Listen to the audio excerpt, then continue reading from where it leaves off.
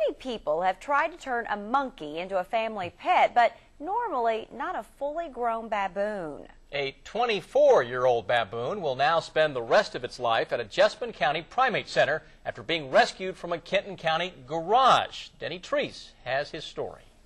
The Primate Rescue Center in Jessamine County had plenty of chimpanzees and monkeys, but no baboons until they got a call from animal control authorities in Kenton County, where there are strict laws against keeping wild animals as pets.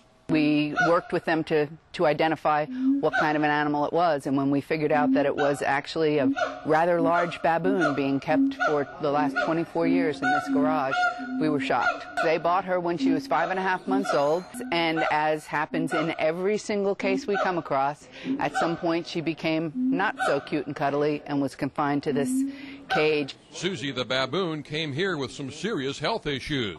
We confirmed that she is a type 2 diabetic. She has some sores that don't heal. She's got very bad teeth. And can't seem to gain weight no matter how much she eats.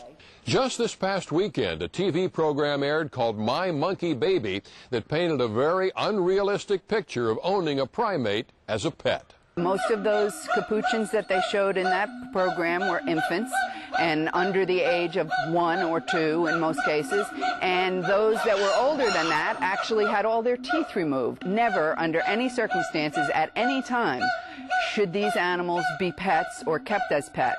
In the wild, they have a well-defined pecking order, and they will fight to maintain their position in a human family. They go after the weaker family members, children if there are children in the family. In Jessamine County, Denny Treese, WKYT 27 News First.